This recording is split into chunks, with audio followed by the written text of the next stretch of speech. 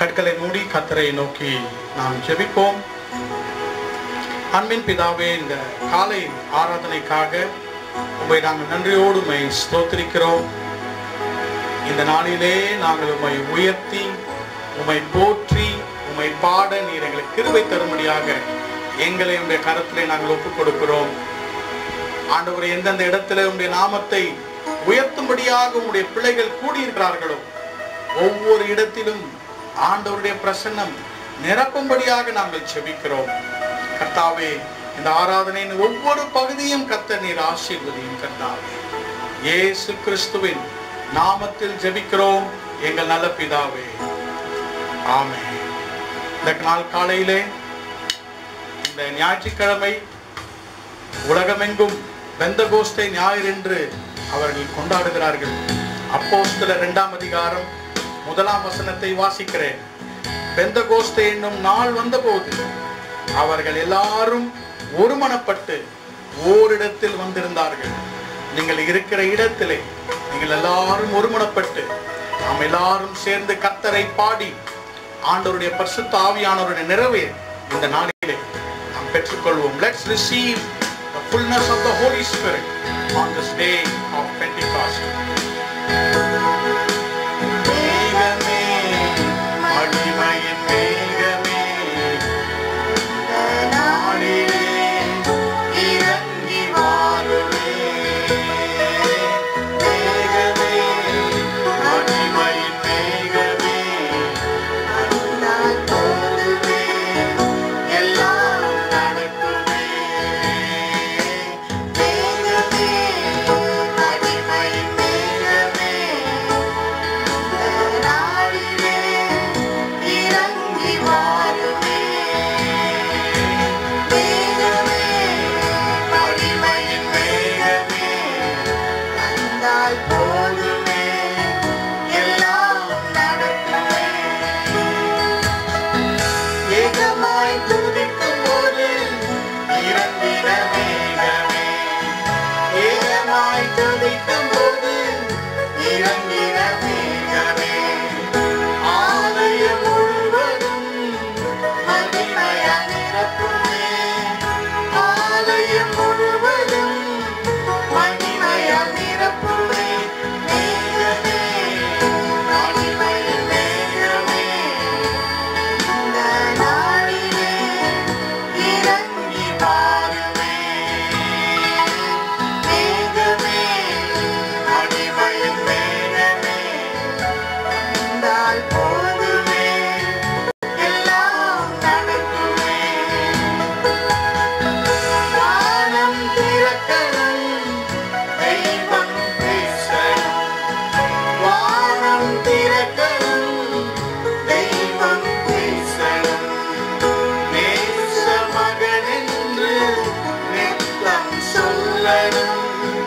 நேச மகனென்று நித்தம் சொல்லணும்.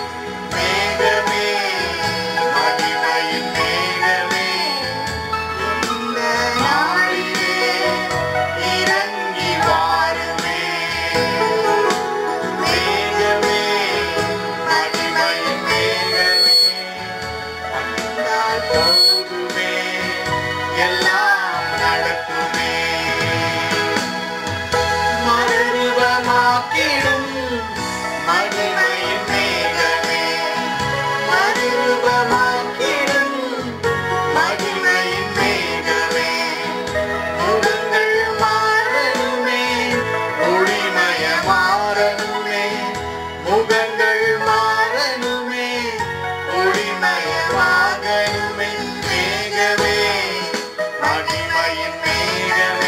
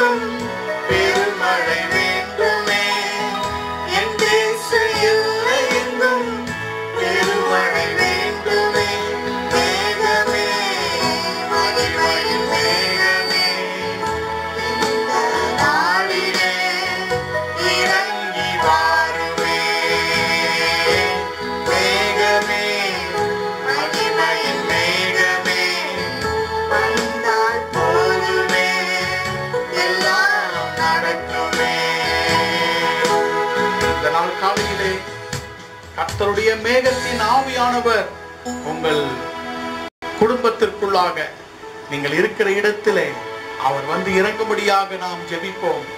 ஆண்டவருடைய நாமத்தை எங்கெல்லாம் நாம் உயர்த்துகிறோமோ அவர் அல்பாவும் ஒமேகாவும் இருக்கிறார்.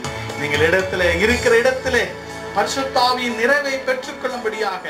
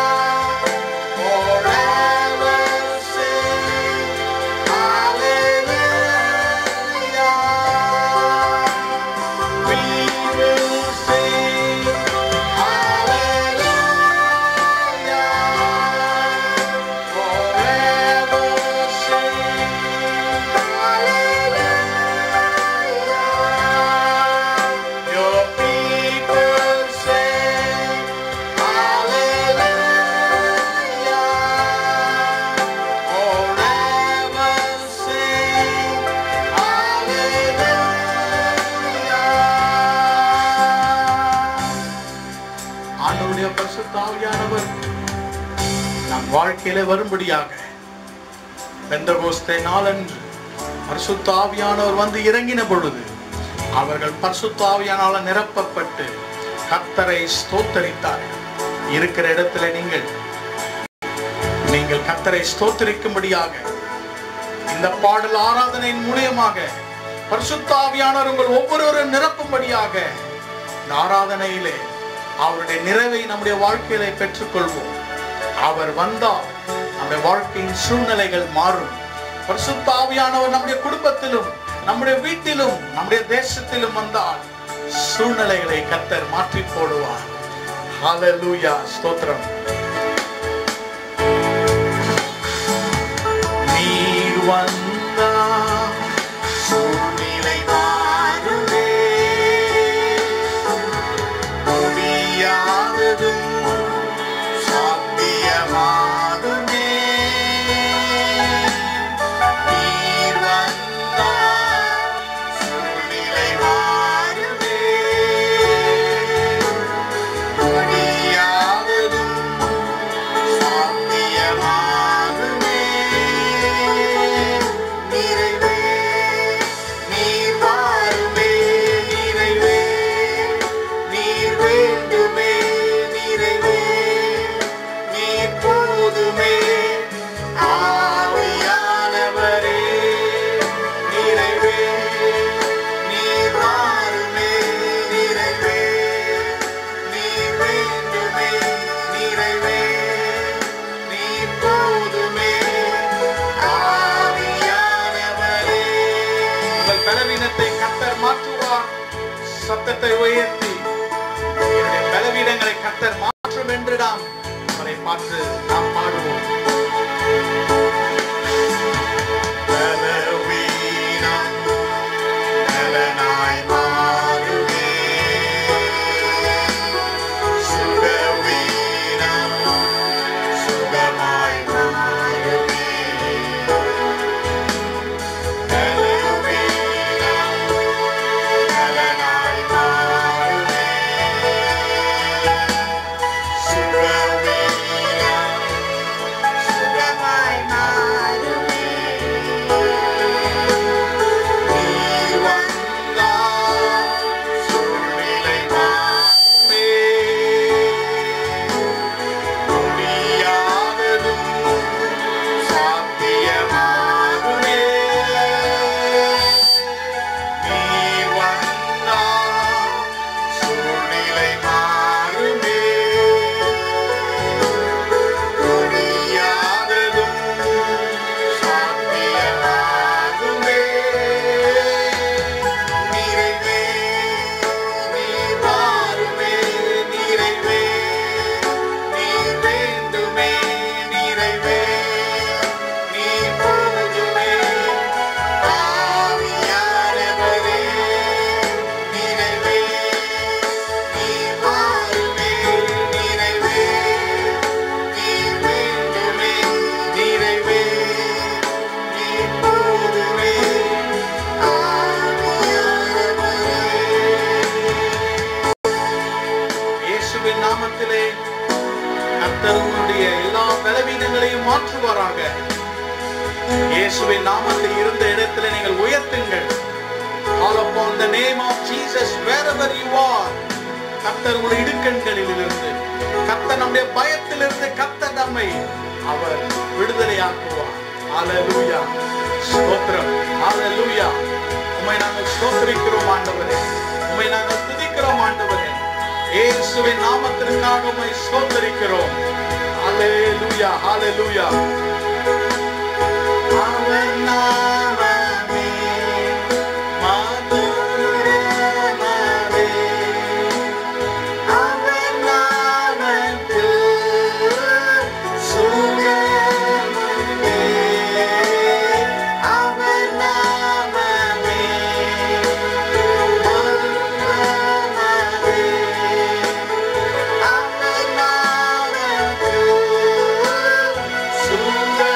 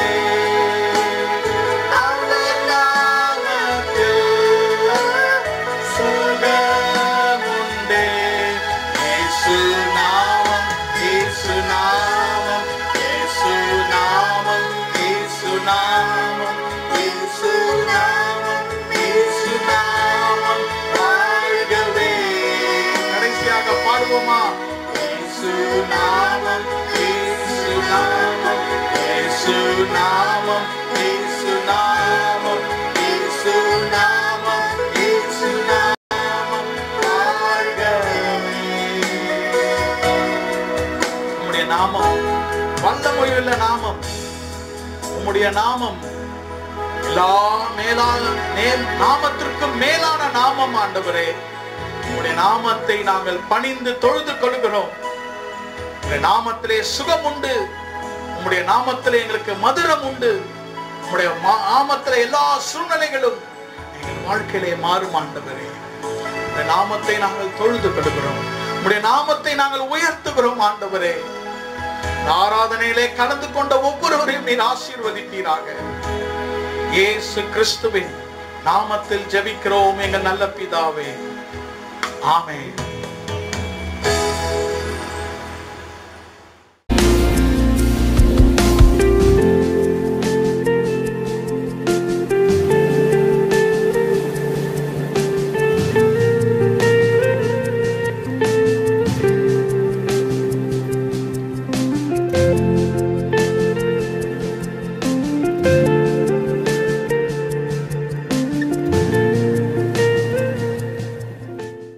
ஆண்டவராகிய இயேசு கிறிஸ்துவின் இனிய நாமத்திலே இந்த ஞாயிற்றுக்கிழமை காலையிலே உங்களை நான் வாழ்த்துகிறேன். இந்த நாள் காலை நம்முடைய வேத தியானத்திற்காக லூக்கா எழுதின சுவிசேஷம் 1ஆம் அதிகாரத்துக்கு நேராக நம்முடைய வேத புத்தகத்தை நாம் திருப்பிக் கொள்வோம். Let's turn our Bibles to Luke's Gospel chapter 1 and we are going to read 3 verses from the chapter. லூக்கா 1ஆம் அதிகாரத்தில் இருந்து 3 வசனங்களை நாம் வாசிக்க போகிறோம். 15ஆம் வசனம், 41ஆம் வசனம், 67ஆம் வசனம். Luke's Gospel chapter 1 verse 15, verse 41 and verse 67. லூக்கா 1ஆம் அதிகாரத்திலே 15ஆம் வசனத்தை நான் வாசிக்கிறேன். அவன் கர்த்தருக்கு முன்பாக பெரியவனாயிருப்பான், திராட்சை ரசமும் மதுவும் குடியான், தன் தாயின் வயிற்றில் இருக்கும் போதே பரிசுத்த ஆவியினால் நிரப்பப்பட்டிருப்பான். For he shall be great in the sight of the Lord, and shall drink neither wine nor strong drink, and he shall be filled with the Holy Ghost even from his mother's womb. லூக்கா 1ஆம் அதிகாரம் 41ஆம் வசனம், verse 41 of Luke chapter 1. Elizabeth மரியாளுடைய வாழ்த்துதலை கேட்டபொழுது அவளுடைய வயிற்றில் இருந்த பிள்ளை துள்ளிற்று. எலிசபெத்து பரிசுத்த ஆவியினால் நிரப்பப்பட்டு. And it came to pass that when Elizabeth heard the salutation of Mary, the babe leaped in her womb, and Elizabeth was filled with the Holy Ghost. 67ஆம் வசனம், verse 67 of Luke chapter 1.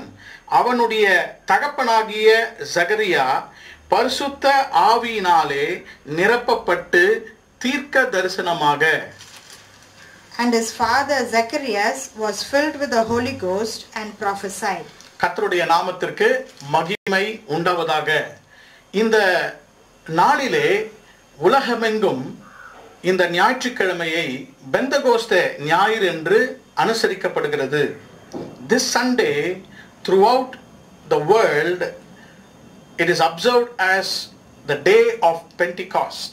கர்த்தருடைய நாமத்துக்கு மகிமை உண்டாவதாக. இயேசு கிறிஸ்து உயிர்த்தெழுந்த நாள், Easter Sunday, உயிர்த்தெழுந்த நாள், அந்த நாளுக்கு பிறகு இயேசு கிறிஸ்துவானவர் 40 நாட்கள் தம்முடைய சீஷர்களுக்கும் மற்றவர்களுக்கும் தம்மை உயிரோடு எழுந்தவராக காட்சியளித்தார். அந்த 40வது நாளிலே அவர் பரமேறி அவர் பிதாவினிடத்திலே சென்ற பிறகு 10 நாட்களுக்கு பிறகு பரிசுத்த ஆவியானவர் ஆண்டவராகிய இயேசு கிறிஸ்து வாக்குத்தத்தம் பண்ணப்பட்டபடியே பரிசுத்த ஆவியானவர் பரலோகத்திலிருந்து அப்போஸ்தலர் 2ஆம் அதிகாரத்திலே அவர் இறங்கி வந்தார். 120 பேர் மேல் பரிசுத்த ஆவியானவர் இறங்குவதாக நாம் வேதத்திலே வாசிக்கிறோம். So the 50th day after Jesus rose from the dead is the day of Pentecost. கர்த்தருடைய நாமத்துக்கு மகிமை உண்டாவதாக. What is the purpose of Pentecost? அந்த பெந்தகோஸ்தே நாளினுடைய ஒரு கருத்து, அதனுடைய நோக்கம்தான் என்ன? The Holy Spirit was given from heaven by the Lord Jesus Christ to prepare a bride for Jesus. இயேசு கிறிஸ்துவுக்காக சபையாகிய மனவாட்டியை ஆயத்த பண்ணும்படியாக. The Holy Spirit has many names in the Bible. வேத புத்தகத்திலே பரிசுத்த ஆவியானவருக்கு அநேக பெயர்கள் உண்டு. இந்த பெயர்கள் எல்லாம் பரிசுத்த ஆவியானவருடைய கிரியைகள், பரிசுத்த ஆவியானவருடைய குணங்களை குறிக்கிறதா இருக்கிறது. அவருக்கு பெயர் சத்திய ஆவியானவர், அவருக்கு பெயர் புத்திர ஸ்வீகாரத்தின் ஆவியானவர் என்று பல பெயர்கள். There are several names to the Holy Spirit. He is called as the Spirit of adoption. புத்திர ஸ்வீகாரத்தின் ஆவியானவர். He is called as the Spirit of truth. சத்திய ஆவியானவர் என்பதை பல பெயர்களை நாம் வாசிக்கிறோம். கர்த்தருடைய நாமத்துக்கு ஸ்தோத்திரம். பரிசுத்த ஆவியானவர் சபையை ஆயத்தம் பண்ணும்படியாக வருகிறார் என்று வேதத்திலே நாம் வாசிக்கிறோம். ஒவ்வொரு சபை, ஒவ்வொருவருடைய கிறிஸ்தவத்தில் இருக்கிற சிறிய பகுதி என்னவென்றால் ஒவ்வொரு குடும்பம் என்று நாம் சொல்லலாம். The smallest unit of a church is a family. ஒவ்வொரு குடும்பமும் சபையினுடைய சிறிய அங்கமாக இருக்கிறது. கர்த்தருடைய நாமத்துக்கு ஸ்தோத்திரம். இந்த நாளிலே பரிசுத்த ஆவியானவர் ஒவ்வொரு குடும்பத்திற்கும் அவர் தருகிற அருள், ஒவ்வொரு குடும்பத்திற்கும் அவர் தருகிற ஆசீர்வாதங்கள், ஒவ்வொரு குடும்பத்திற்கும் அவர் வைத்திருக்கிற நோக்கத்தை இந்த பெந்தெகோஸ்தே ஞாயிறன்று நாம் ஒரு சில நிமிஷங்கள் தியானிக்க போகிறோம். This morning we are going to meditate on the blessings of the Holy Spirit in the smallest unit, the family. லூக்கா 1ஆம் அதிகாரத்திலே நாம் வாசித்த இந்த 3 வசனங்கள். We read 3 verses from the chapter 1 of Luke's Gospel, verse 15, verse 41 and verse 67. இந்த 3 வசனங்களையும் வாசிக்கும்போது 67ஆம் வசனம் ஜகரியாவை குறித்து பேசுகிறது. 41ஆம் வசனம் எலிசபெத்தை குறித்து பேசுகிறது. 15ஆம் வசனம் யோவான் ஸ்நானனை குறித்து பேசுகிறது. இந்த 3 வசனத்தை இணைக்கும் ஒரு முக்கியமான அம்சம் என்னவென்றால், what unites all these 3 verses about these 3 people is the infilling of the Holy Spirit. பரிசுத்த ஆவியானவர் இந்த 3 பேரையும் நிரப்பி இருந்தார் என்பதை இந்த 3 வசனங்களிலே நாம் வாசிக்கிறோம். 67ஆம் வசனத்திலே பரிசுத்த ஆவியினாலே ஜகரியா நிரப்பப்பட்டு, 41ஆம் வசனத்திலே எலிசபெத் பரிசுத்த ஆவியினால் நிரப்பப்பட்டு, 15ஆம் வசனத்திலே பரிசுத்த ஆவியானவரால் நிரப்பப்பட்டிருப்பான். கர்த்தருடைய நாமத்துக்கு ஸ்தோத்திரம். கணவன், மனைவி, பிள்ளை, the husband, the wife and the child, the whole family was filled with the Holy Spirit. ஆண்டவருடைய பரிசுத்த ஆவியானவர் இந்த குடும்பத்தை முழுவதுமாக 3 பேரையும் நிரப்பி இருந்தார் என்பதை இந்த நாள் காலையிலே நாம் இந்த வசனங்களிலே வாசிக்கிறோம். கர்த்தருடைய நாமத்துக்கு ஸ்தோத்திரம்.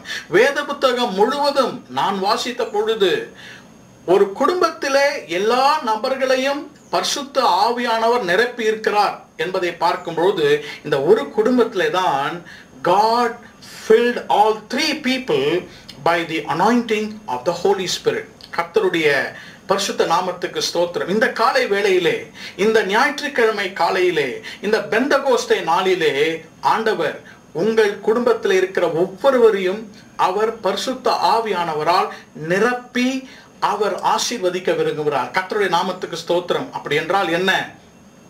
ஆண்டவருடைய பரிசுத்த ஆவியானவர் நம்முடைய குடும்பத்தை நடத்துவதற்கு, நம்முடைய குடும்பத்தை ஆசீர்வதிவதற்கு பரிசுத்த ஆவியானவருடைய அபிஷேகம், பரிசுத்த ஆவியானுடைய தொடுதல் மிக மிக மிக முக்கியமாக இருக்கிறது. கர்த்தருடைய நாமத்துக்கு ஸ்தோத்திரம். 3 ஆசீர்வாதங்களை உங்களுக்கு நான் வைக்க விரும்புகிறேன். If the Holy Spirit is filling a person, ஒருவர் பரிசுத்த ஆவியானவரால் நிரப்பப்பட்டு இருக்கும் பொழுது அவருடைய வாழ்க்கையில வருகிற மாறுதல்கள், அவருடைய வாழ்க்கையில வருகிற எழுப்புதலை இந்த 3 நபர் மூலமாக வாசிக்கிறோம். முதலாவதாக ஜகரியாவை குறித்து வாசிக்கிறோம். Zacharias was filled with the Holy Spirit. ஜகரியாவுக்கு பரிசுத்த ஆவியானவர், the Holy Spirit gave the providence of God to Zachariah. The Holy Spirit gave the proclamation in the life of Elizabeth. And number 3, the Holy Spirit gave the plan of God to John the Baptist. 3 important blessings of the Holy Spirit in the family. குடும்பத்திலே பரிசுத்த ஆவியானவரால் நிரப்பப்பட்டிருக்கும் பொழுது இந்த 3 ஆசீர்வாதங்கள், the providence of God, the proclamation of God and the plan of God. தமிழிலே நான் உங்களுக்காக சொல்லுகிறேன். பரிசுத்த ஆவியானவரால் கணவன், மனைவி, பிள்ளை நிரப்பப்படும் பொழுது முதலாவதாக ஆண்டவருடைய முன் உணர்வு, the providence of God. இரண்டாவதாக அவர் எலிசபெத்தை நிரப்பும் பொழுது ஆண்டவருடைய பரிசுத்த ஆவியானவருடைய சாட்சி. மூன்றாவதாக யோவான் ஸ்நானன் வாழ்க்கையிலே பரிசுத்த ஆவியானவர் கொடுத்த அவர் வாழ்க்கையின் திட்டம். கர்த்தருடைய நாமத்துக்கு ஸ்தோத்திரம். ஆண்டவருடைய முன் உணர்வு, ஆண்டவருடைய சாட்சி, ஆண்டவருடைய திட்டம். ஆண்டவர் நம்மோடு கூட இன்றைக்கு இந்த வசனங்கள் மூலமாக நம்மை ஆசீர்வதிப்பாராக. கர்த்தருடைய நாமத்துக்கு ஸ்தோத்திரம். முதலாவதாக ஜகரியாவை குறித்து நாம் வாசிக்க போகிறோம். லூக்கா எழுதின சுவிசேஷம் 1 அதிகாரம் 67 வசனம். Luke chapter 1 and verse 67. பரிசுத்த ஆவியினாலே நிரப்பப்பட்டிருந்தான். கர்த்தருடைய நாமத்துக்கு ஸ்தோத்திரம். The father of John the Baptist, Zacharias, was filled with the Holy Spirit. கர்த்தருடைய நாமத்துக்கு ஸ்தோத்திரம். ஜகரியாவுடைய வாழ்க்கையிலே 6, 5, 7 வசனங்களை இந்த அதிகாரத்தின் முன்பாக நீங்கள் வாசிக்கும் பொழுது the Holy Spirit was speaking to Zachariah.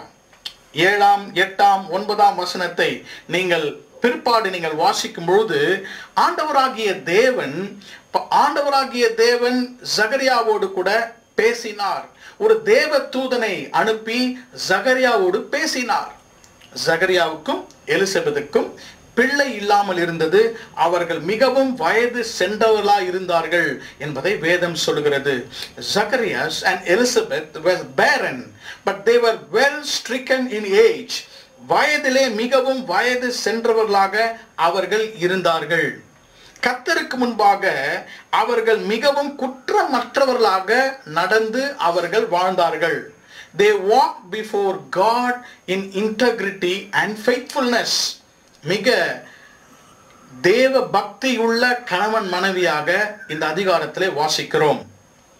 கர்த்தருடைய நாமத்துக்கு ஸ்தோத்திரம். தேவதூதன் ஜகரியாவுக்கு வந்து உன் மனைவி ஒரு குமாரனை பெற்றெடுப்பாள் என்று சொல்லும் பொழுது ஜகரியாவுடைய வாழ்க்கையிலே நாம் வாசிக்கிற காரியம் இது எப்படி ஆகும் என்ற மனதிலே அவனுக்குள்ளாக ஒரு அவிசுவாசம் எழுந்தது. இதை குறித்து நமக்கு நன்றாக தெரியும். When the angel of the Lord brought the good news that there will be a child born to Elizabeth, there was a great doubt and unbelief in the heart of Zacharias. கர்த்தருடைய நாமத்துக்கு ஸ்தோத்திரம். ஆண்டவராகிய பரிசுத்த ஆவியானவர் 67 வசனத்திலே ஜகரியாவை நிரப்பினதுடைய காரணம் அவனுடைய அவிசுவாசத்தை அவன் இருதயத்திலிருந்து எடுத்து போடும்படியாக. ஜகரியாவுடைய இருதயத்திலே அவிசுவாசம் காணப்பட்டது. அவனுக்கு ஆவியானவர் விசுவாசத்தை ஆழமாக புகுத்த ஆரம்பித்தார்.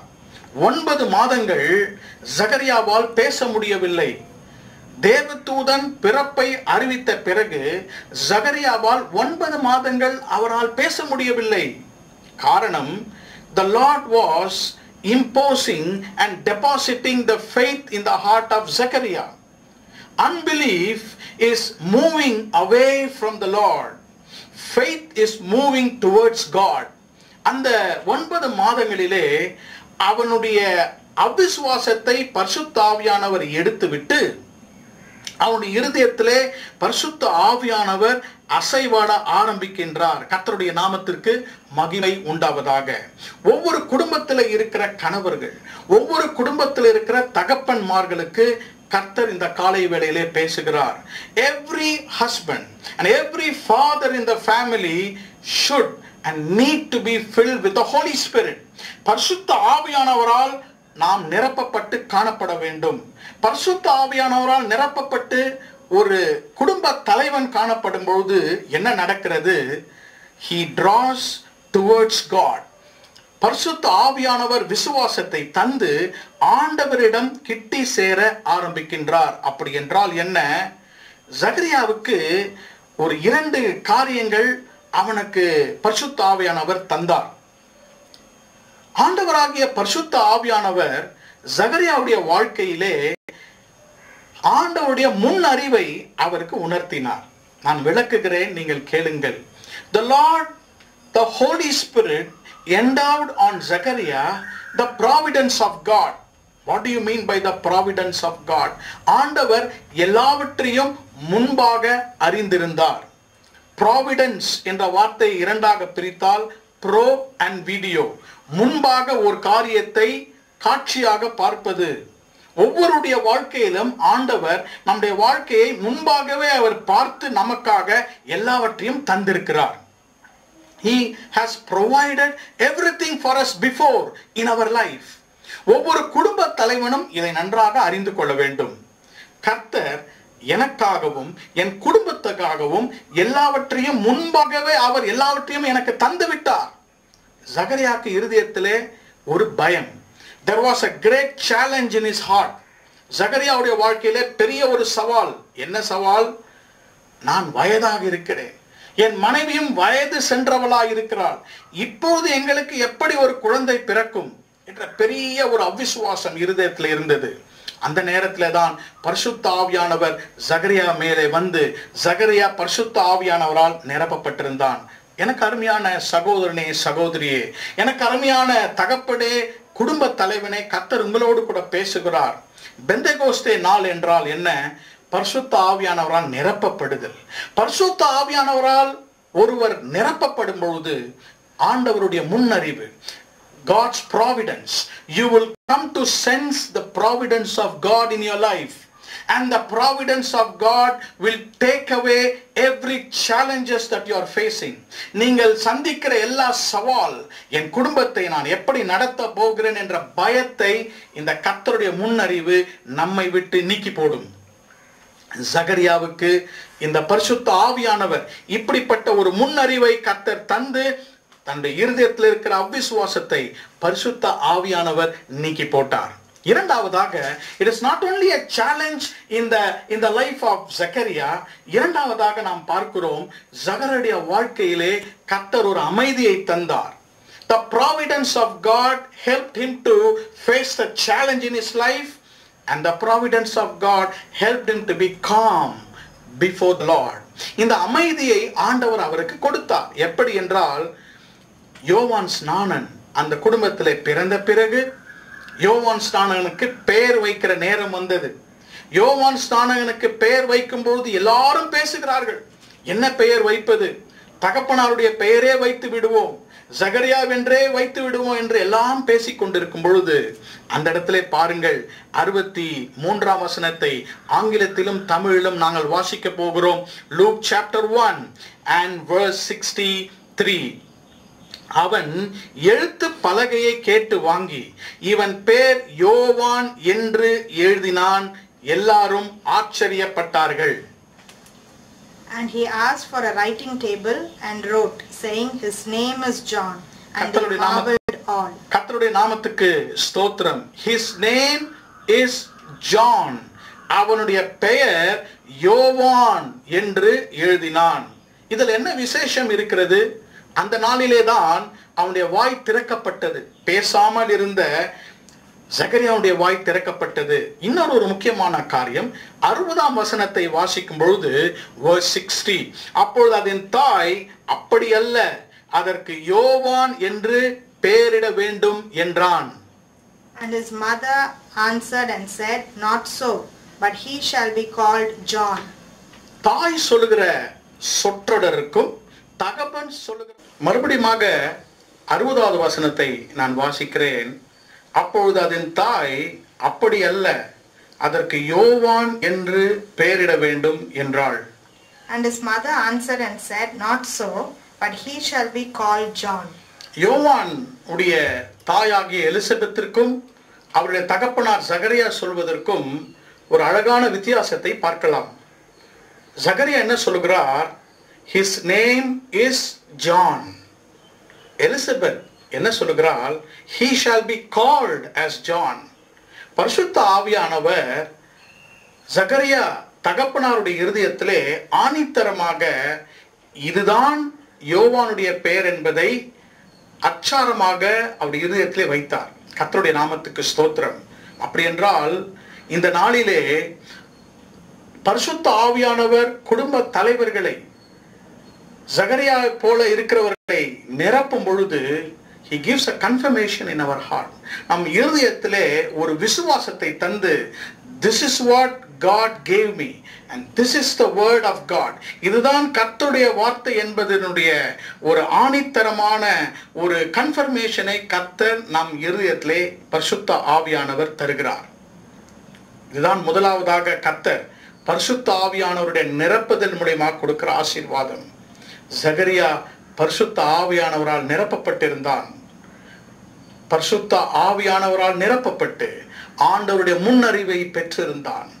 யோவானை குறித்து பயப்படாமல், ஆண்டவர் இந்த பிள்ளையை எங்களுக்கு தந்திருக்கிறார், இந்த பிள்ளையினுடைய பெயர் யோவான்.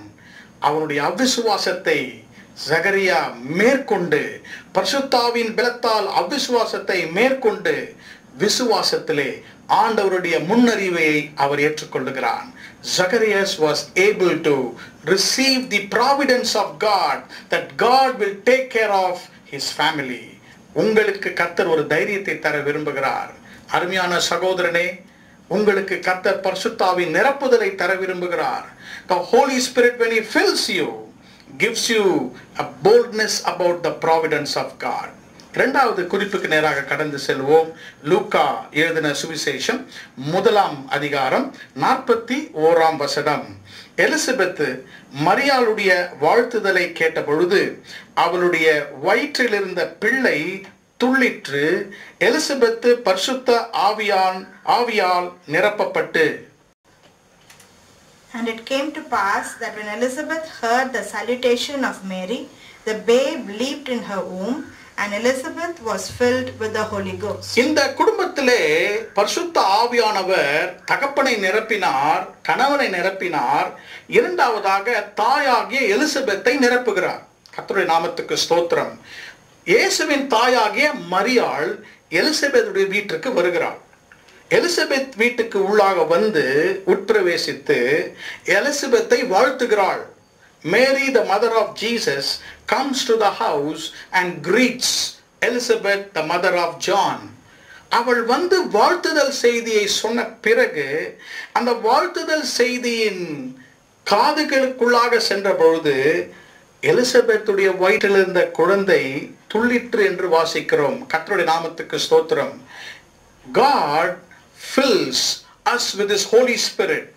தாயாகிய எலிசபெத்தை பரிசுத்த ஆவியானவரை நிரப்பினார். நிரப்பி 42 வசனம் சொல்கிறது, அவள் உரத்த சத்தமாக, she opened her voice, mouth with a loud voice, உரத்த சத்தமாக அருமையான வசனங்களை, அருமையான பாடல்களை அவள் பாடுவதாக இந்த வசனங்களிலே வாசிக்கிறோம். கர்த்தருடைய நாமத்துக்கு ஸ்தோத்திரம். ஆண்டவராகிய தேவன் இந்த பெந்தகோஸ்தே நாளன்று ஒவ்வொரு குடும்பத்தையும் பரிசுத்த ஆவியானவரால் நிரப்ப விரும்புகிறார். சகரியாசை நிரப்பினார். இரண்டாவதாக எலிசபெத்தையும் நிரப்புகிறார். 2 பேரையும் கர்த்தர் பரிசுத்த ஆவியானவரால் நிரப்புகிறார். பரிசுத்த ஆவியானவரால் ஒரு தாய், ஒரு ஸ்திரீ நிரப்பப்படும் பொழுது அவள் தன் வாயை திறந்து உரத்த சத்தமாக ஆண்டவரை ஸ்தோத்தரிக்க ஆரம்பிக்கின்றார். When the Holy Spirit filled Elizabeth, the second blessing is proclamation. சாட்சி. பரிசுத்த ஆவியானவர் எலிசபெத்தை நிரப்பும் பொழுது அவள் வாயை திறந்து கர்த்தருக்கு சாட்சி சொல்ல ஆரம்பிக்கின்றாள். கர்த்தருடைய நாமத்திற்கு மகிமை உண்டாவதாக. There are 2 things that we find in her proclamation. பரிசுத்த ஆவியானவர் எலிசபெத்தை நிரப்பின பொழுது அவளுடைய சாட்சியிலே 2 பகுதிகள். முதலாவதாக a celebration, இரண்டாவதாக a confirmation. முதலாவதாக ஒரு பெரிய ஒரு களிப்பாட்டு. There was a big celebration in her mouth. உரத்த சத்தமாய், ஸ்திரீகளுக்குள்ளே நீ ஆசீர்வதிக்கப்பட்டவள், உன் கற்பத்தின் கனியும் ஆசீர்வதிக்கப்பட்டது என்று 42வது வசனத்திலே வாசிக்கிறோம். அப்படி என்றால் பரிசுத்த ஆவியானவர் குடும்ப தலைவிகளை அவர் பரிசுத்த ஆவியால் நிரப்பும் பொழுது அவருடைய வாயிலிருந்து கர்த்தரை ஸ்தோத்தரிக்கும் பாடல்கள் வந்து கொண்டே இருக்கும். அவள் கர்ப்பவதியாக இருக்கிறாள், மிகவும் வயது சென்றவளாய் இருக்கிறாள், யோவானை பெற்றெடுக்க போகிறாள். அந்த நேரத்திலே மரியாளை பார்த்து அருமையான வாழ்த்துதல் பாடலை அவள் பாடுவதாக 43, 44, 45 வசனங்களிலே எலிசபெத்தை குறித்து நாம் வாசிக்கிறோம். அருமையான கர்த்தருடைய பிள்ளைகளே, இந்த வசனங்களை கேட்டுக்கொண்டிருக்கும் ஒவ்வொருவருக்கும் ஆண்டவர் இந்த காரியத்தை பேச விரும்புகிறார். பரிசுத்த ஆவியானவர் ஒருவரை நினைக்கும் பொழுது நம் வாழ்க்கை முழுவதும் சாட்சியால் நிரம்பும். ஆண்டவரை உயர்த்தும் துதியால் ஆண்டவராகிய தேவன் நம்மை மாற்றுகிறார். The Holy Spirit takes whole control of our life. The Holy Spirit energizes our life. பரிசுத்த ஆவியானவர் அவள் வயது சென்றவளாய் இருந்தாலும் அவளை சக்தியால் பலத்தால் நிறைத்து it energized, the Holy Spirit controlled her life. The Holy Spirit energized her whole life. கர்த்தருடைய நாமத்துக்கு ஸ்தோத்திரம். இன்றைக்கு ஒவ்வொரு குடும்ப தலைவியிலும் எலிசபெத்தை போல குடும்பத்தை நடத்தும்படியான பலன், குடும்பத்தை நடத்தும்படியாக பாடல்களை அவர் நமக்கு தர விரும்புகிறார். கர்த்தருடைய நாமத்துக்கு மகிமை உண்டாவதாக. மரியாளும் எலிசபெத்தும் பாடல்களை பாடி இருவரும் வாழ்த்துதல் செய்வதாக தொடர்ந்து வருகிற வசனங்களிலே நாம் வாசிக்கிறோம். கர்த்தருடைய நாமத்துக்கு ஸ்தோத்திரம். இதுதான் பரிசுத்த ஆவியானவருடைய கிரியை. பரிசுத்த ஆவியானவர் ஒருவரை முழுமையாக நிரப்பும் பொழுது அவருடைய வாழ்க்கையிலே வாழ்த்துதல்கள், அவருடைய வாழ்க்கையிலே செலிப்ரேஷன், அவருடைய வாழ்க்கையிலே கர்த்தருடைய வசனத்தை நிரூபிக்கும் வார்த்தைகள் வரும். She was confirming, looking at Mary. மரியாளை பார்த்து அவள் என்ன சொல்லுகிறாள்?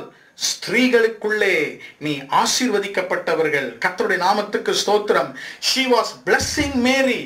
நம்முடைய வாழ்க்கையிலே ஆண்டவர் பரிசுத்த ஆவியானவரால் ஒவ்வொரு தாயையும் நிரப்பும் பொழுது அவர்கள் கர்த்தரை வாழ்த்த ஆரம்பிப்பார்கள். இன்றைக்கு நம்முடைய வீடுகளிலே தாய்மார்கள் கர்த்தரை வாழ்த்துகிறவர்களாக மாற வேண்டும். வீடுகளிலே பாடல்கள் சத்தம் இருக்க வேண்டும். அப்பொழுதுதான் ஆண்டவர் குடும்பத்திலே ஒரு எனர்ஜி, ஒரு சக்தியை தருவார். குடும்பத்திலே ஒரு அட்மாஸ்பியரை கர்த்தர் கட்டளையிடுவார். கர்த்தருடைய நாமத்துக்கு ஸ்தோத்திரம். When a woman, when the wife and the mother is filled with the Holy Spirit, the whole home is filled with the atmosphere of the presence of God. The whole home is filled with the atmosphere of the celebration of the presence of God. கர்த்தருடைய நாமத்துக்கு ஸ்தோத்திரம். அருமையான சகோதரியே, அருமையான தாய்மார்களே, அருமையான மனைவிமார்களே, பரிசுத்த ஆவியின் நிறைவை இன்றைக்கு நீங்கள் பெற்றுக்கொள்ளுங்கள். உங்களுடைய கணவரையும் உங்களுடைய பிள்ளைகளையும் நடத்துவதற்கு இந்த பரிசுத்த ஆவியானவர் உங்களுக்கு வேண்டிய பலனை தருவார். இங்கு எலிசபெத் மிகவும் வயது சென்றவளா இருந்தாலும் கூட அவளுக்கு பரிசுத்த ஆவியானவர் அந்த பிள்ளையை சுமக்கும்படியான பலத்தை பரிபூர்ணமாக கர்த்தராகிய தேவன் கட்டளையிட்டார். கடைசியாக மூன்றாவதாக லூக்கா எழுதின சுவிசேஷம் 1 அதிகாரம் 15 வசனம். Luke's Gospel chapter 1 and verse 15. அவன் கர்த்தருக்கு முன்பாக பெரியவனாயிருப்பான், திராட்சரசமும் மதுவும் குடியான், தன் தாயின் வயிற்றில் இருக்கும் போதே பரிசுத்த ஆவியினால் நிரப்பப்பட்டிருப்பான். For he shall be great in the sight of the Lord, and shall drink neither wine nor strong drink, for he shall be filled with the Holy Ghost even from his mother's womb. He shall be filled with the Holy Spirit from his mother's womb. யோவான் ஸ்நானனை குறித்து வாசிக்கிறோம். பரிசுத்த ஆவியானவரால் யோவான் ஸ்நானன் நிரப்பப்பட்டிருந்தான். When the Holy Spirit filled John the Baptist, God gave a blessing of the plan of God in his life. பரிசுத்த ஆவியானவர் யோவான் ஸ்நானனை நிரப்பும் பொழுது தேவன் அவனுடைய வாழ்க்கையிலே ஒரு திட்டத்தை கர்த்தர் கொடுத்தார். ஜகரியாவுக்கு கர்த்தர் முன் அறிவை கொடுத்தார். எலிசபெத்திற்கு ஆண்டவர் ஒரு சாட்சியை தந்தார். யோவான் ஸ்நானனுக்கு தேவன் அருமையான ஒரு வாழ்க்கையின் திட்டத்தை அங்கு தருகிறார். இந்த வசனத்தை நான் வாசித்து உங்களுக்காக நான் ஜெபிக்க விரும்புகிறேன். அவன் கர்த்தருக்கு முன்பாக பெரியவனாயிருப்பான், தாயின் வயிற்று முதலே பரிசுத்த ஆவியானவரால் நிரப்பப்பட்ட ஒரு குழந்தை யோவான் ஸ்நானன். அப்படி என்றால் எல்லா சிறு குழந்தைகளும் பரிசுத்த ஆவியானவரால் நிரப்பப்பட முடியும். If a child John the Baptist can be filled with the Holy Spirit right in the mother's womb, any child can be filled with the Holy Spirit. ஒரு குழந்தை தாயின் வயிற்றிலே உருவாகும் போதே பரிசுத்த ஆவியானவர் நிரப்புவார் என்றால் உங்களுடைய பிள்ளைகளை பரிசுத்த ஆவியானவர் நிரப்ப அவர் வல்லவராய் இருக்கிறார். கர்த்தருடைய நாமத்துக்கு ஸ்தோத்திரம். இந்த பரிசுத்த ஆவியானவர் யோவான் ஸ்நானனை நிரப்பும் பொழுது அவருடைய வாழ்க்கையிலே நடந்த காரியங்கள் என்ன? God put a plan in the life of John the Baptist. எரேமியா 1ஆம் அதிகாரத்திலே 4ஆம் 5ஆம் வசனத்திலே நீங்கள் வாசிக்கும் பொழுது எரேமியாவை கர்த்தர் தாயின் வயிற்றிலே உருவாவதற்கு முன்பதாகவே தெரிந்து கொண்டார். எரேமியா தாயின் வயிற்றிலே இருக்கும்போதே கர்த்தருடைய கண்கள் அவன் மேல் பட்டது. God found and chose Jeremiah the prophet right in his mother's womb. கர்த்தருடைய நாமத்துக்கு ஸ்தோத்திரம். அப்படி என்றால் God has a plan for every child. ஒவ்வொரு குழந்தைக்கும் ஒவ்வொரு பிள்ளைக்கும் ஒவ்வொரு இளம் பிள்ளைக்கும் கர்த்தர் ஒரு திட்டத்தை வைத்திருக்கிறார். அப்படி என்றால் யோவான் ஸ்நானனை குறித்த ஒரு அருமையான திட்டம். என்ன திட்டம்? 2 காரியத்தை உங்களுக்கு சொல்லுகிறேன். முதலாவதாக the power of God in his life, இரண்டாவதாக the purpose of God in his life. யோவான் ஸ்நானனுடைய வாழ்க்கையிலே கர்த்தர் தந்த ஒரு வல்லமை. இரண்டாவதாக யோவானுடைய வாழ்க்கையிலே கர்த்தர் வைத்திருந்த நோக்கம். இதுதான் கர்த்தருடைய திட்டம். கர்த்தருடைய திட்டத்தில் இந்த 2 காரியங்கள் இருக்கின்றன. முதலாவதாக அவருடைய வல்லமை, இரண்டாவதாக அவருடைய நோக்கம். உங்களுக்காக வாசிக்கிறேன். அவன் கர்த்தருக்கு முன்பாக பெரியவனாக இருப்பான். He shall be great in the sight of the Lord. சற்று இந்த வசனத்தை நாம் யோசிப்போம். Do you want your children to be great in the sight of men, or you want your child to be great in the sight of God? யோவான் ஸ்நானனுடைய வாழ்க்கையிலே தேவனுடைய திட்டம் என்ன? கர்த்தருடைய பார்வையிலே இந்த பிள்ளை பெரியவனாக இருப்பான். உலக மக்களின் பார்வையிலே பெரியவனாக இருக்கிற பிள்ளைகள் கர்த்தருடைய பார்வையிலே சிறியவர்களாக இருக்கிறார்கள். வேத வசனம் நம்முடைய பிள்ளைகளை குறித்து ஒரு காரியம் சொல்லுகிறது.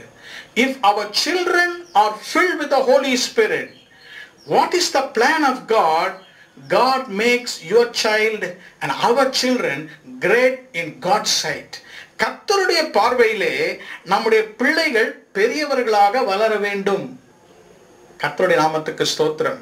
இந்த நாளிலே ஆண்டவர் நம்மை பார்த்து சொல்லுகிற காரியம், the Lord wants to fill our children with the power of God. நம்முடைய பிள்ளைகளை கர்த்தர் வல்லமையால் நிரப்ப விரும்புகிறார். கர்த்தருடைய காரியங்களிலே, ஆண்டவருடைய காரியம், கர்த்தருடைய ராஜ்யத்தின் காரியத்திலே நம்முடைய பிள்ளைகள் வளர்க்கப்பட வேண்டும். நம்முடைய பிள்ளைகளுக்கு அநேக காரியங்களை நாம் தருகிறோம். நம்ம பிள்ளைகளுக்கு படிப்பு தருகிறோம். நம்முடைய பிள்ளைகளுக்கு எல்லா வசதிகளையும் செய்து தருகிறோம். மிகவும் நல்லது. அது கர்த்தருடைய ஆசீர்வாதம். எல்லாவற்றுக்கும் மேலாக இந்த பெந்தகோஸ்தே நாளன்னைக்கு தகப்பன் தாயிடம் கர்த்தர் சொல்லுகிற காரியம், கர்த்தர் உங்களுடைய பிள்ளைகளை குறித்த ஒரு திட்டம் வைத்திருக்கிறார். God has a divine plan about your children. And what is that plan? Your children should be great in the sight of God. ஆண்டவருடைய பார்வையிலே உங்களுடைய பிள்ளைகள் பெரியவனாக இருக்க வேண்டும். இரண்டாவது வாசிக்கிறோம், இந்த பிள்ளை பரிசுத்த ஆவியானால் நிரப்பப்பட்டு வனாந்திரத்திலே இந்த பிள்ளை ஊழியம் செய்தது என்பதை வேதத்திலே வாசிக்கிறோம். God had a purpose.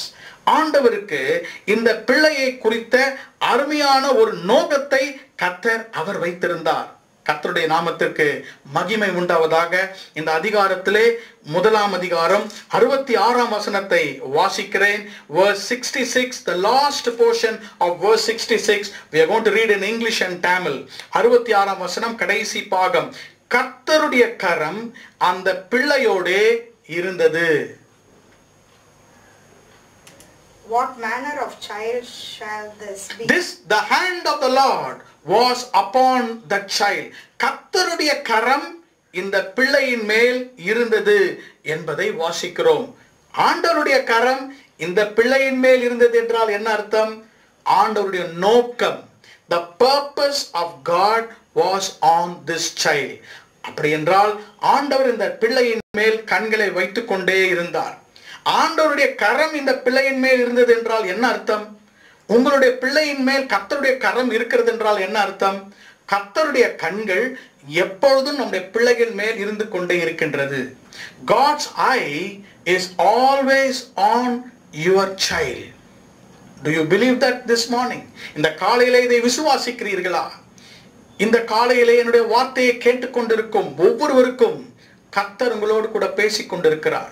பரிசுத்த ஆவியானவர் உங்க பிள்ளைகளை நிரப்பும் பொழுது, when the Holy Spirit fills your child like God filled John the Baptist, உங்களுடைய பிள்ளைகள் ஒரு நோக்கத்தோடு கூட வாழ்வார்கள். நாம் எல்லாம் என்ன சொல்லுகிறோம்? இது என்னுடைய பிள்ளை, இது எங்களுடைய பிள்ளைகள் என்று சொல்லுகிறோம். நான் வேறு விதத்தை சொல்லுகிறேன். கர்த்தருடைய கரம் இந்த பிள்ளைகள் மேல் இருக்கிறபடியால் இந்த பிள்ளைகள் கர்த்தருடைய பிள்ளைகள். Because God's hand is upon the children and because the Holy Spirit is upon our children, our children belong to the Lord. நம்முடைய பிள்ளைகள் கர்த்தருடையவர்களாக இருக்கிறார்கள். கர்த்தருடைய நாமத்துக்கு ஸ்தோத்திரம். அப்படி என்றால் என்ன நடக்கும்? நம்முடைய பிள்ளைகள் பெற்றோருக்கு கீழ்ப்படிகளாக மாறுவார்கள். Children shall become obedient to the parents. இதுதான் ரகசியம். ஏன் பிள்ளைகள் பெற்றோருக்கு கீழ்ப்படியவில்லை? ஏன் அநேக பிள்ளைகள் பெற்றோருக்கு மாறாக நடக்கிறார்கள் என்றால், பரிசுத்த ஆவியானவரால் அவர்கள் நிரப்பப்படவில்லை. ஒரு குடும்பத்தில் இருக்கிற பிள்ளைகள் பரிசுத்த ஆவியானவரால் நிரப்பப்படும் பொழுது, கர்த்தருடைய கரம் அவங்க மேல இருக்கும் பொழுது, பெற்றோருக்கும் பெரியவர்களுக்கும் அவர்கள் அடிபணிந்து அவர்கள் கீழ்ப்படிய ஆரம்பிப்பார்கள். கர்த்தர் அவருடைய வாழ்க்கையிலே நோக்கத்தை நிறைவேற்றுவார். கர்த்தருடைய நாமத்துக்கு ஸ்தோத்திரம். பிள்ளைகள் மாத்திரம் பரிசுத்த ஆவியால் நிரப்பப்பட்டிருந்தால் போதாது. கணவன், மனைவி, பிள்ளைகள், சகரியா, எலிசபெத், யோவான் ஸ்நானகன் மூவரும் பரிசுத்த ஆவியானவரால் நிரப்பப்பட்டபடியால் ஆண்டவருடைய திட்டம் யோவான் ஸ்நானனுடைய வாழ்க்கையில நிறைவேறப்பட்டது. கர்த்தர் எப்படி யோவான் ஸ்நானனை ஆசீர்வதித்தார்? He was the forerunner to Jesus. இயேசுவுக்கு முன்னோடியாக இருந்தார். இயேசு என்பவர் ஒரு வருகிறார் என்பதை அவர் சொல்லிக்கொண்டே சென்றார். நம்முடைய பிள்ளைகள் இயேசுவை குறித்து பேச வேண்டும். நம்முடைய பிள்ளைகள் இன்றைக்கு எதை குறித்து பேசுகிறார்கள்? Our children today, what are they talking about? எதை குறித்து அதிகமாக பேசுகிறார்கள்? Do our children talk about Jesus? யோவான் ஸ்நானன் பரிசுத்த ஆவியானால் நிரப்பப்பட்டான். இந்த பெந்தகோஸ்தே ஞாயிற்றன்று உங்கள் குடும்பத்தில் இருக்கிற தகப்பன், தாய், பிள்ளைகள், கணவன், மனைவியை ஆண்டவர் நிரப்பும்படியாக விரும்புகிறார். கர்த்தர் உங்களை ஆசீர்வதிக்க போகிறார். சகரியாவை கர்த்தர் நிரப்பி அவனை முன்னறிவால் விசுவாசத்தால் நிரப்பினார். எலிசபெத்தை பரிசுத்த ஆவியானவர் நிரப்பி சாட்சிகள் மூலமாக அவளை நிரப்பினாள். யோவான் ஸ்நானகனை தேவன் பரிசுத்த ஆவியானவரால் தாயின் கருவிலே அபிஷேகித்து அவரை தேவனுடைய திட்டத்திலே நடக்கும்படியாக செய்தார். God filled Zacharias with a providence. God filled Elizabeth with proclamation. And God filled John the Baptist with his plan. இந்த மூன்றும் எப்படி நடந்தது? பரிசுத்த ஆவியானவருடைய நிறைவு. இந்த நாளிலே இன்றைக்கு நீங்கள் பரிசுத்த ஆவியானவரால் நடத்தப்பட்டு, பரிசுத்த ஆவியானவரால் நிரப்பப்பட்டு, பரிசுத்த ஆவியானவரால் உங்கள் குடும்பம் ஆசீர்வதிக்கப்படுவதாக. பரிசுத்த ஆவியானவர் எந்தெந்த குடும்பத்தில் இருக்கிறாரோ அந்த குடும்பத்திலே சமாதானம். பரிசுத்த ஆவியானவரால் நிரப்பப்பட்ட குடும்பங்கள் கர்த்தரால் ஆசீர்வதிக்கப்பட்ட குடும்பங்கள். பரிசுத்த ஆவியானவரால் நிரப்பப்பட்ட கணவன், மனைவி, பிள்ளைகள் இருந்தால் கர்த்தருடைய போஷாப்பு, கர்த்தருடைய கரம், கர்த்தருடைய திட்டம், கர்த்தருடைய நடத்துதல் அனைத்தும் உங்களுடைய குடும்பத்திலே காணப்படும். கர்த்தர் உங்களை ஆசீர்வதிப்பாராக. உங்களுக்காக நான் ஜெபிக்க விரும்புகிறேன். இந்த பெந்தகோஸ்தே நாளன்று கர்த்தர் உங்களை பரிசுத்த ஆவியானவரால் முழுமையாக குடும்பத்தை நிரப்புவாராக. ஆமென்.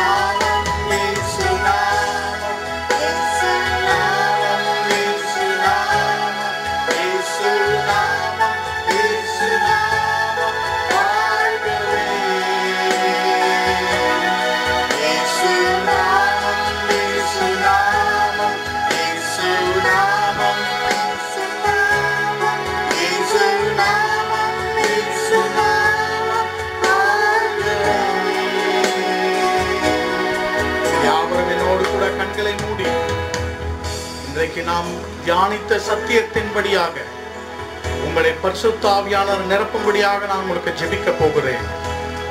How can I receive the Holy Spirit? என் வாழ்க்கையிலே பரிசுத்த ஆவியானவருடைய நிறைவை நான் எப்படி பெற்றுக்கொள்ள முடியும்? உங்கள் கண்களை மூடி கர்த்தர் உங்கள் பாவத்தை கழுவும்படியாக நீங்கள் ஜெபியுங்கள். அவர் சுத்தமான பாத்திரத்தை அவர் நிரப்ப வல்லவராய் இருக்கிறார். பரிசுத்த ஆவியானுடைய நிறைவு உங்கள் வாழ்க்கையிலே வரும் பொழுது சூழ்நிலைகளை கர்த்தர் மாற்றுவார். The presence of the Holy Spirit will change the atmosphere of your family. கண்களை மூடு. பரிசுத்தமுள்ள எங்கள் நல்ல பிதாவே, என்னோடு கூட ஜெபத்திலே சேர்ந்து கொண்டிருக்கும் ஒவ்வொருவருக்காகவும் நாங்கள் ஜெபிக்கிறோம். இந்த பெந்தகோஸ்தே நாளன்று ஆண்டவரே, உம்முடைய சீஷர்கள் மேலே வானத்திலிருந்து பரிசுத்த ஆவியானவர் இறங்கி 120 பேரை நிரப்பினது போல இன்றைக்கு ஜெபத்தில் எங்களோடு கூட சேர்ந்து கொண்டிருக்கும் ஒவ்வொரு மேலும் பரிசுத்த ஆவியானவருடைய அபிஷேகம், பரிசுத்த ஆவியானவருடைய நிறைவு வரும்படியாக நாங்கள் ஜெபிக்கிறோம். In the name of Jesus, we pray that your people will be filled with the Holy Spirit. ஒவ்வொரு ஆண்டவரே தலைவரையும் நிரப்பும், ஒவ்வொரு வீட்டின் தலைவியையும் நிரப்பும். Lord, fill every member of the family. பிள்ளைகளை பரிசுத்த ஆவியானவரால் நிரப்பும் ஆண்டவரே. கர்த்தாவே, பரிசுத்த ஆவியானவர் இருக்கும் பொழுது எங்கள் வாழ்க்கையில இருக்கும் எல்லா சூழ்நிலைகளும் மாறும் ஆண்டவரே. Every situation will change, Lord. ஆண்டவரே, உம்மை நோக்கி நாங்கள் பார்க்கிறோம். ஒவ்வொரு நாளும் சகரியா பரிசுத்த ஆவியானவரால் நிரப்பப்பட்டது போல, எலிசபெத் பரிசுத்த ஆவியானவரால் நிரப்பப்பட்டது போல, ஆண்டவரே யோவான் பரிசுத்த ஆவியானவரால் நிரப்பப்பட்டது போல, but everybody be filled with the Holy Spirit, Lord. இருக்கிற இடத்திலே ஆண்டவரே, உம்முடைய அபிஷேகம் முகத்தை முறிக்கும் என்று வாசிக்கிறோம். கர்த்தருடைய பரிசுத்த ஆவியானவர் ஒவ்வொருடைய கட்டுகளில் இருந்தும், ஒவ்வொருடைய வியாதியில் இருந்தும், ஒவ்வொருடைய பண பற்றாக்குறையில் இருந்தும் நீர் விடுதலை ஆக்கும்படியாக நாங்கள் ஜெபிக்கிறோம். தூய ஆவியானவரே, சத்திய ஆவியானவரே, மனதுருக்கமுள்ள ஆவியானவரே, ஒவ்வொருவரும் நிரப்பணிதற்காக உம்மை ஸ்தோத்திரிக்கிறோம். தொடர்ந்து கர்த்தாவே, இந்த மாதம் முழுவதும் எங்களை நடத்தினவர் மேற்கொண்டு எங்களை நடத்த வல்லவராய் இருக்கிறார். ஆண்டவரே, வருகிற புது மாதத்திலே கர்த்தர் பெரிய காரியங்களை உடைய பிள்ளைகளுக்கு செய்யும்படியாக நாங்கள் ஜெபிக்கிறோம். சூழ்நிலைகள் மாறும்படியாக ஆண்டவரே, பெந்தகோஸ்தே நாளுக்கு பிறகு சூழ்நிலைகள் மாறினது போல let all situations change, Lord. உலகத்தின் சூழ்நிலை, எங்களுடைய தேசத்தின் சூழ்நிலை, எங்கள் ஆண்டவரே சபைகளின் சூழ்நிலை மாறும்படியாக எங்களை நாங்கள் ஒப்புக் கொடுக்கிறோம். ஆண்டவரே, ஒவ்வொருவரையும் நீர் ஆசீர்வதிப்பீராக, ஒவ்வொருடைய வேலைகளையும் ஆசீர்வதிப்பீராக, ஒவ்வொரு பிள்ளைகளையும் நீர் ஆசீர்வதிப்பீராக. நசரனாகிய இயேசு கிறிஸ்துவின் நாமத்தில் ஜெபிக்கிறோம் எங்கள் நல்ல பிதாவே, ஆமென். எல்லாரும் சேர்ந்து சொல்வோமா? என் ஆத்துமாவே கர்த்தரை ஸ்தோத்திரி, என் முழு உள்ளமே அவருடைய பரிசுத்த நாமத்தை ஸ்தோத்திரி. என் ஆத்துமாவே கர்த்தரை ஸ்தோத்திரி, கர்த்தர் செய்த சகல உபகாரங்களையும் மறவாதே. ஆமென். நம்முடைய கர்த்தராகிய இயேசு கிறிஸ்துவின் கிருபையும் பிதாவாகிய தேவனுடைய அன்பும் பரிசுத்த ஆவியானவருடைய அந்யோன்ய ஐக்கியமும் நம்மோடும் நம் குடும்பத்தாரோடும் இன்றும் என்றும் சதா காலங்களிலும் இருப்பதாக. ஆமென்.